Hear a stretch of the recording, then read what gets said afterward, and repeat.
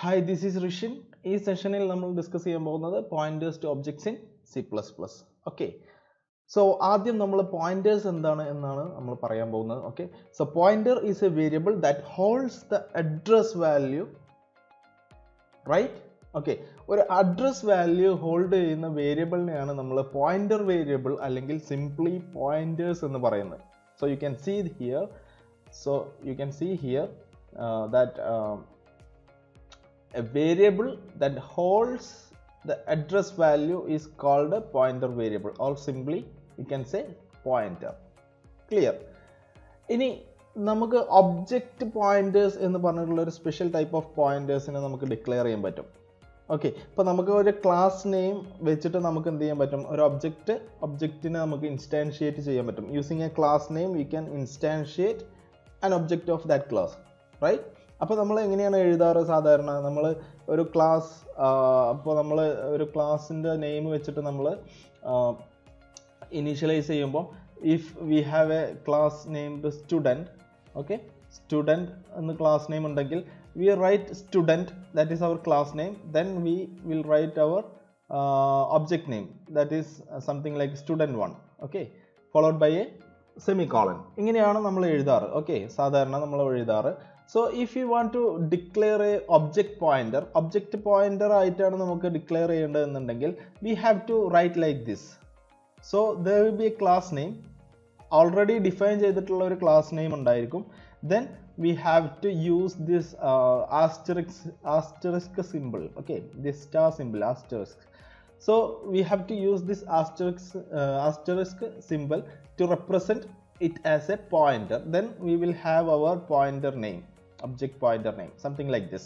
So ingine aayirunnu nammal ezhudiyathu ennundengil we can modify this as something like this, student star st1. So something like this we can write, or we can simply write student star. രണ്ട് രീതിയിൽ നമുക്ക് എഴുതാൻ പറ്റും, class name star or something like a student. ഇങ്ങനെ എഴുതാൻ പറ്റും, student star എന്ന് നമുക്ക് എഴുതാൻ പറ്റും.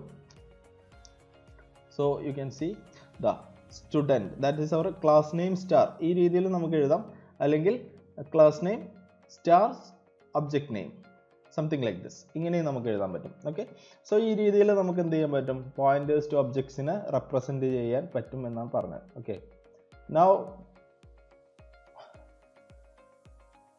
നമ്മുടെ ക്ലാസ് നെയിം എന്ന് പറഞ്ഞത്, നമ്മളിവിടെ പറഞ്ഞിട്ടുള്ള ഈ ഒരു ക്ലാസ് നെയിം എന്ന് പറഞ്ഞത്, the class name is the name of already defined class. നമ്മൾ ഓൾറെഡി ഡിഫൈൻ ചെയ്തിട്ടുള്ള ഒരു ക്ലാസിൻ്റെ നെയിമാണ്. Okay, so something like this, student class will be already defined. Okay, now the object pointer name is the pointer to object, that is the pointer to an object of this class type. അതായത് നമ്മൾ ഈ ഒരു class ടൈപ്പിൻ്റെ പോയിന്ററിനെയാണ് നമ്മൾ declare ചെയ്യുന്നത്. So ആ പോയിന്ററിൻ്റെ നെയിമാണ് object pointer name എന്നുള്ളതുകൊണ്ട് നമ്മളിവിടെ മീൻ ചെയ്തിട്ടുള്ളത്. ക്ലിയർ? ഓക്കെ, സോ ഫൈനലി നമ്മൾ എങ്ങനെ എഴുതുന്നത്? ഈ ഒരു രീതിയിലാണ് നമ്മൾ എഴുതുന്നത്. If you have A class named student, okay, so we can write something like this, student star the object name, or we can simply right like this. രണ്ട് രീതിയിൽ നമുക്ക് എഴുതാൻ പറ്റും, student star, okay, student, that is the class name star. ഈ രണ്ട് രീതിയിൽ, class name star, then our object name, something like that, object name, using a space we can write our object name. So ഈ രീതിയിൽ നമുക്ക് രണ്ട് രീതിയിൽ നമുക്ക് എഴുതാൻ പറ്റും, student star object name, student star object name. Okay, so ഇത് നമ്മളൊരു എക്സാമ്പിൾ വെച്ചിട്ട് ചെയ്യുമ്പോൾ നിങ്ങൾക്ക് കൂടുതലായിട്ട് മനസ്സിലാവും. So let's move on to our IDE. Okay, so this is our IDE. So let's start coding. So first of all we have to define our class. So first I'm going to define our class which is named student. Okay, now this student has a private property, that is the roll number. So it is of type integer, roll number. Okay, our student class in a private property, that is our roll number. Now it is of private. ഇതിനെ നമുക്ക് initialise ചെയ്യണമെങ്കിൽ we need to have a constructor, parameterized constructor. Okay, so this parameterized constructor is taking one argument, that is roll number. Okay, something like roll എന്ന് പറയാം. So our private data member roll number, that is equal to the passed value, that is our roll. Okay, we can write like this. Now we should have a function for printing this value. So print roll number, that is our function for printing the roll number value. Now we are using a cout statement to print the value of the roll number. So roll number, okay, like this, roll number equal to, that is our roll number, and then okay. ഇനി നമ്മൾ ചെയ്യാൻ പോകുന്നത്, ഇപ്പോൾ നമ്മളുടെ class complete ആയി, നമ്മൾ ചെയ്യാൻ പോകുന്നത് we are removing this default statement. Okay, now we are creating an object of our class student. Okay, student, that is our class name. ഇനി നമ്മളൊരു ഒബ്ജക്റ്റ് നെയിം വെച്ചിട്ടൊരു സ്റ്റുഡൻറ്റിനെ ക്രിയേറ്റ് ചെയ്യണം, something like this, student 1. Okay, student 1 is our object name. ഇതിന് roll number നമ്മൾ ഒബ്ജക്റ്റിനെ ഇൻസ്റ്റാൻഷിയേറ്റ് ചെയ്യുമ്പോൾ തന്നെ assign ചെയ്യാണ്. So we are passing the value of 22 as the roll number. Okay, now I M calling the student object and dot print roll number. നമ്മൾ ആ roll number print ചെയ്യാൻ പോവാണ്. ഓക്കെ, എന്ത് സംഭവിക്കും എന്നുള്ളത് നോക്കാം. So bring this logs here. Now compile this. 0 errors, 0 warnings. If you run this, you can see our roll number equal to 22. Okay, roll number equal to 22. നമ്മൾ student class name use ചെയ്തിട്ട് ഒരു ഒബ്ജക്റ്റിനെ നമ്മൾ ഇൻസ്റ്റാൻഷിയേറ്റ് ചെയ്തു, അതിലേക്ക് നമ്മൾ 22 എന്ന് പറഞ്ഞുള്ള റോൾ നമ്പർ പാസ് ചെയ്തു. Okay, that roll number is ക്യാച്ച്ഡ് here as role. നമ്മുടെ പ്രൈവറ്റ് ഡാറ്റ മെമ്പർ റോൾ നമ്പറിലേക്ക് നമ്മൾ എന്ത് ചെയ്തു, നമ്മളുടെ ആ 22 പാസ് ചെയ്ത് വന്നിട്ടുള്ള ഈ 22 എന്ന് പറഞ്ഞ വാല്യൂ, 22 എന്ന് പറഞ്ഞ പാസ് ചെയ്ത് വന്നിട്ടുള്ള റോൾ എന്ന വാല്യൂ നമ്മൾ പ്രൈവറ്റ് ഡാറ്റ മെമ്പർ റോൾ നമ്പറിലേക്ക് നമ്മൾ അസൈൻ ചെയ്തു. Okay, so print roll number എന്ന ഫംഗ്ഷൻ നമ്മൾ കോൾ ചെയ്തപ്പോൾ ഈ ഒരു cout സ്റ്റേറ്റ്മെൻറ്റ് എക്സിക്യൂട്ട് ആയി. അതിൽ നമ്മൾ roll number equal to roll number നമ്മൾ ഇനീഷ്യലൈസ് ചെയ്ത 22 എന്ന് പറഞ്ഞ വാല്യൂ പ്രിന്റ് ചെയ്തു. ഓക്കെ, ഇത്രയാണ് സംഭവിച്ചിട്ടുള്ളത്. ഇനി നമ്മളുടെ ആക്ച്വൽ ഇതെന്താണ്, നമുക്ക് പോയിന്റേഴ്സ് ടു ഒബ്ജക്റ്റ് ആണ്. ഓക്കെ, അപ്പോൾ പോയിന്റേഴ്സ് ടു ഒബ്ജക്റ്റ് എങ്ങനെ ചെയ്യാം എന്നുള്ളതാണ് നമ്മൾ ഈ ഒരു സെഷനിൽ നോക്കുന്നത്. അപ്പോൾ അതിന് നമ്മൾ ചെയ്യാൻ പോകുന്നത്, we can create the pointer of an object. For that we can first use our class name, already defined class name. Okay, അതാണ് നമ്മൾ നേരത്തെ ഡിസ്കസ് ചെയ്തത്. So this is our class name. Then you can write star, class name star, to represent it as the pointer of that class. Okay, so student 2. Now student 2 is of type pointer. അപ്പോൾ നമ്മൾ ഇതിൻ്റെ object ആയിട്ടല്ല create ചെയ്തിട്ടുള്ളത്, ഇതിനൊരു object pointer ആയിട്ടാണ് create ചെയ്തിട്ടുള്ളത്. either we can write like this or we can simply write like this. രണ്ട് രീതിയിൽ എഴുതാം, student then space star student 2, ഈ രീതിയിൽ എഴുതാം. ഓക്കെ, രണ്ട് രീതിയിൽ നമുക്കിത് എഴുതാൻ പറ്റും. ഞാൻ ഫസ്റ്റ് മെത്തേഡ് ഞാൻ ചൂസ് ചെയ്യാണ്. ഓക്കെ, ഫസ്റ്റ് മെത്തേഡ് ചൂസ് ചെയ്യാം. നൗ ഇനി നമ്മൾ എന്താ ചെയ്യുന്നത്, ഇപ്പോൾ സ്റ്റുഡൻറ്റ് 2 എന്ന് പറയുന്ന ഒരു പോയിന്റർ ആയിട്ടുള്ളൂ. പോയിന്റർ എന്ന് പറഞ്ഞാൽ it's A variable to hold the address of an object. Okay, object pointer എന്ന് പറഞ്ഞു കഴിഞ്ഞാൽ it is A variable to hold the address of an object. നമുക്കിവിടെ ഈ സ്റ്റുഡൻറ്റ് 2 എന്ന് പറയുന്നത് ഒരു അഡ്രസ് ഹോൾഡ് ചെയ്യുന്ന ഒബ്ജക്റ്റ് പോയിന്റർ ആണ്. ഇനി അതിലേക്ക് എന്താണ് വേണ്ടത്, നമുക്ക് അസൈൻ ചെയ്യേണ്ടത്, നമുക്ക് വേറൊരു ഒബ്ജക്റ്റിൻ്റെ അഡ്രസ്സിനെ അസൈൻ ചെയ്യണം. ഓക്കെ, അപ്പോൾ നമ്മളുടെ ഈ ഒരു സ്റ്റുഡൻറ്റ് 1 എന്ന് പറഞ്ഞിട്ടുള്ള സ്റ്റുഡൻറ്റിനെ നമ്മൾ ക്രിയേറ്റ് ചെയ്യുമ്പോൾ will already have an address for this student 1. ഈ ഒരു സ്റ്റുഡൻറ്റ് 1 ഒരു അഡ്രസ്സ് ഉണ്ടാവും. സോ ആ അഡ്രസ്സാണ് നമ്മൾ അസൈൻ ചെയ്യുന്നത് student 2ലേക്ക്. So now student 2 is equal to student 2 എന്ന് പറയുന്ന പോയിന്ററിൻ്റെ വാല്യൂ, അതായത് പോയിന്റർ ലൊക്കേഷനിലെ വാല്യൂ എന്ന് പറയുന്നത് സ്റ്റുഡൻറ്റ് 1ൻ്റെ അഡ്രസ്. നമുക്കറിയാം അഡ്രസ്സിനെ റെപ്രസെൻറ്റ് ചെയ്യാൻ we will be using the ആംപേഴ്സൻഡ് simple. So ആംപേഴ്സൻഡ് student 1. So ഇങ്ങനെ നമ്മൾ അസൈൻ ചെയ്ത് കഴിഞ്ഞാൽ സ്റ്റുഡൻറ്റ് 1ന് ഒരു അഡ്രസ്സ് ഉണ്ടാവും. സ്റ്റുഡൻറ്റ് 1 എന്ന് പറഞ്ഞുള്ള ഒബ്ജക്റ്റ് നമ്മൾ സ്റ്റോർ ചെയ്ത് വെച്ചിരിക്കുന്ന ഒരു address location, that will be A hexadecimal number address. So മെമ്മറിയിലെ ഒരു അഡ്രസ് ലൊക്കേഷനെയാണ് നമ്മൾ ഉദ്ദേശിക്കുന്നത്.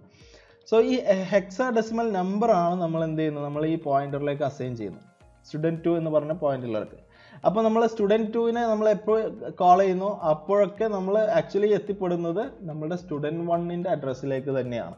ഓക്കെ, ഇനി നമ്മൾ ചെയ്യാൻ പോകുന്നത്, നമുക്ക് സ്റ്റുഡൻറ്റ് 2 എന്ന് പറയുന്ന ഈ ഒരു ഒബ്ജക്റ്റിനും എന്തുണ്ടാവും, നമ്മളുടെ ഈ ക്ലാസ്സിൽ ഡിഫൈൻ ചെയ്തിട്ടുള്ള എല്ലാ പ്രോപ്പർട്ടീസും ഉണ്ടാവും. Okay, so student 2ന്റെ print roll number എന്ന് പറഞ്ഞിട്ടുള്ള ഫംഗ്ഷനെ ഞാൻ കോൾ ചെയ്യാണ്. സോ നമ്മൾ ഇത് ഇവിടെ പോയിന്റർ യൂസ് ചെയ്യുന്നതുകൊണ്ട് തന്നെ we cannot call the public data member or public member function using dot operator. Dot operator use ചെയ്തിട്ട് നമുക്ക് എന്ത് ചെയ്യാൻ പറ്റില്ല, നമുക്ക് കോൾ ചെയ്യാൻ പറ്റില്ല. This will throw error. നമുക്കിത് കമ്പൈൽ ചെയ്ത് നോക്കാം.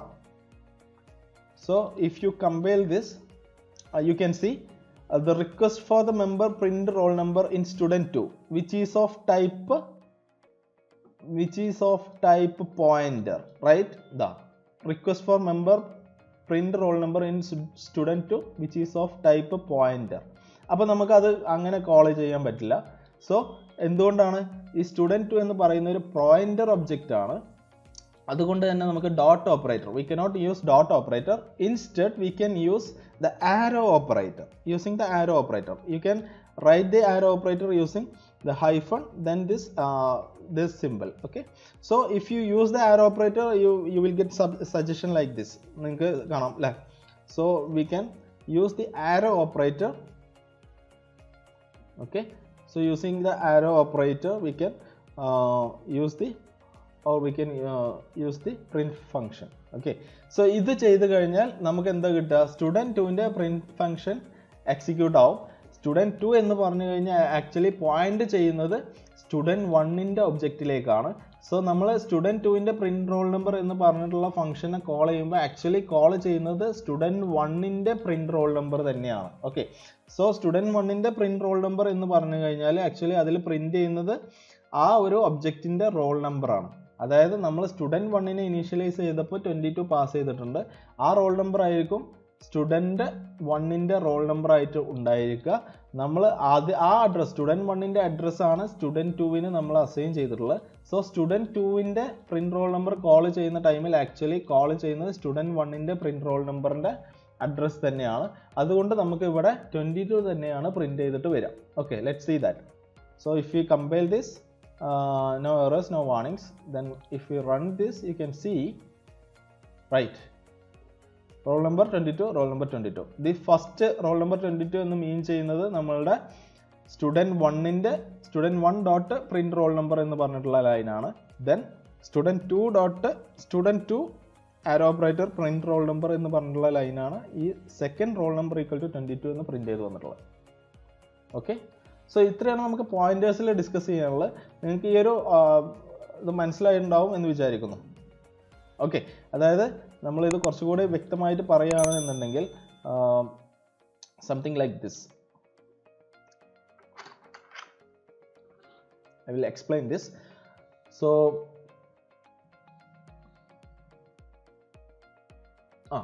നമ്മൾ സ്റ്റുഡൻറ്റ്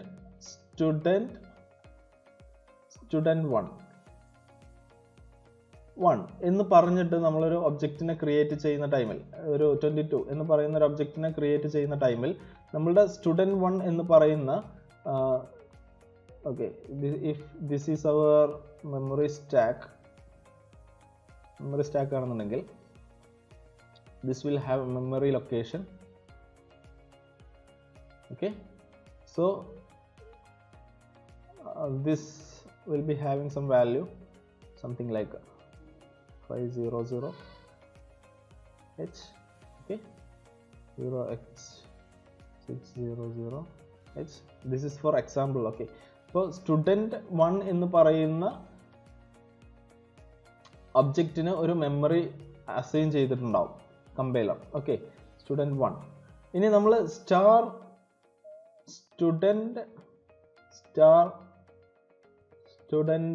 2 എന്ന് പറഞ്ഞിട്ട് നമ്മൾ ഡിക്ലെയർ ചെയ്യും. അതിനുശേഷം സ്റ്റുഡൻറ്റ് 2 ഈക്വൽ ടു ആംപേഴ്സൻറ്റ് സ്റ്റുഡൻറ്റ് 1 എന്ന് നമ്മൾ അസൈൻ ചെയ്ത് കഴിഞ്ഞാൽ ആക്ച്വലി നമ്മൾ എന്താ ചെയ്യുന്നത്, നമ്മളുടെ സ്റ്റുഡൻറ്റ് 2 എന്ന് പറയുന്ന പോയിന്റർ വേരിയബിളിലേക്ക് നമ്മൾ ഈ ഒരു അഡ്രസ്സാണ് അസൈൻ ചെയ്യുന്നത്. ഓക്കെ, ഈ ഒരു അഡ്രസ്സാണ് നമ്മൾ അസൈൻ ചെയ്യുന്നത്. അതായത് നമുക്ക് കിട്ടുന്നത് ഈ സ്റ്റുഡൻറ്റ് 2 എന്ന് പറയുന്നത് ആക്ച്വലി എന്തായിരിക്കും, സ്റ്റുഡൻറ്റ് 1ൻ്റെ അഡ്രസ്സ് തന്നെയായിരിക്കും. അതുകൊണ്ടാണ് നമ്മൾ സ്റ്റുഡൻറ്റ് 2 ആരോ ഓപ്പറേറ്റർ സ്റ്റുഡൻറ്റ് 2 ആരോ ഓപ്പറേറ്റർ പ്രിന്റ് എന്ന് പറഞ്ഞു, print roll number function call ചെയ്ത ടൈമിൽ student 1ൻ്റെ print roll number call ചെയ്യാൻ കാരണം. ഓക്കെ, ഈ ഒരു സെഷൻ നിങ്ങൾക്ക് മനസ്സിലായിട്ടുണ്ടാവും എന്ന് വിചാരിക്കുന്നു. അപ്പോൾ നിങ്ങൾക്ക് ഈ ഒരു സെഷൻ മനസ്സിലായിട്ടുണ്ടോ എന്നുണ്ടെങ്കിൽ ലൈക്ക് ചെയ്യുക, സബ്സ്ക്രൈബ് ചെയ്യുക, ദെൻ ഷെയർ ചെയ്യുക. Okay, thank you.